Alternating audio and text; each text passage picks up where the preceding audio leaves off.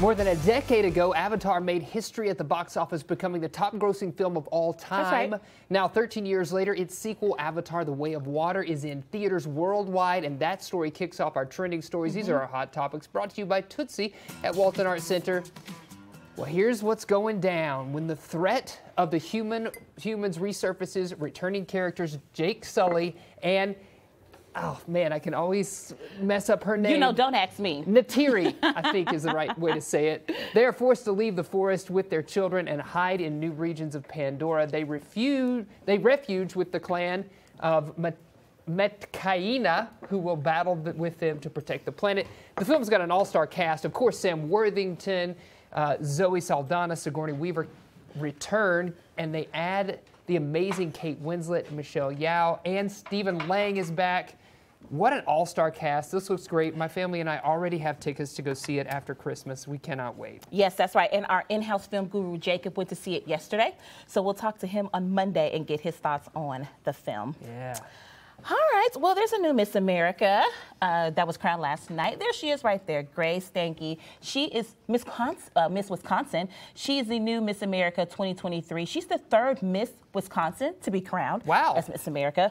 Grace is a nuclear engineering student at the University of Wisconsin, and she takes over the job from Emma Broyles, the former Miss Alaska. So congrats to Grace, job of a lifetime. We want to send a special shout out to Miss Arkansas, Ebony Mitchell, who was also there last night. We are so proud of you. Yes, represented our state well. Yeah. Well done, Ebony. This is big news right here. DC Studios co-chairman James Gunn has revealed on Twitter that Henry Cavill won't play Superman in the next Man of Steel movie. So Gunn tweeted that they have a movie slate that they, quote, couldn't be more over the moon about, but that the Superman story will be focusing on an earlier part of his life, so the character will not be played by Henry Cavill. Cavill did share a statement saying this news isn't the easiest, but that's life. The changing of the guard is something that happens. And then elsewhere in DC land, director Patty Jenkins' Wonder Woman 3 movie is not moving forward, but she has stated that she did not want to walk away from that project. So lots of changes happening in the DC cinematic universe.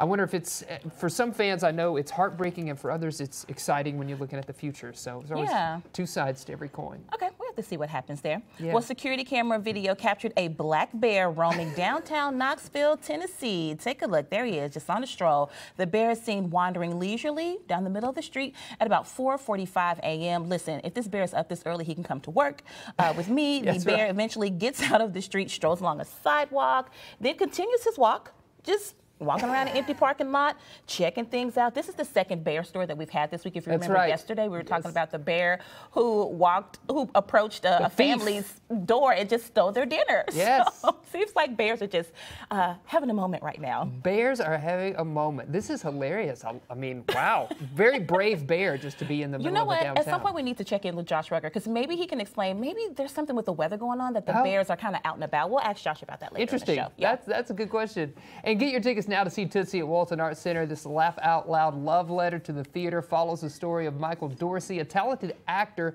whose show-stopping act of desperation lands him the role of a lifetime. The show is running January 17th through the 22nd, and tickets start at just $41.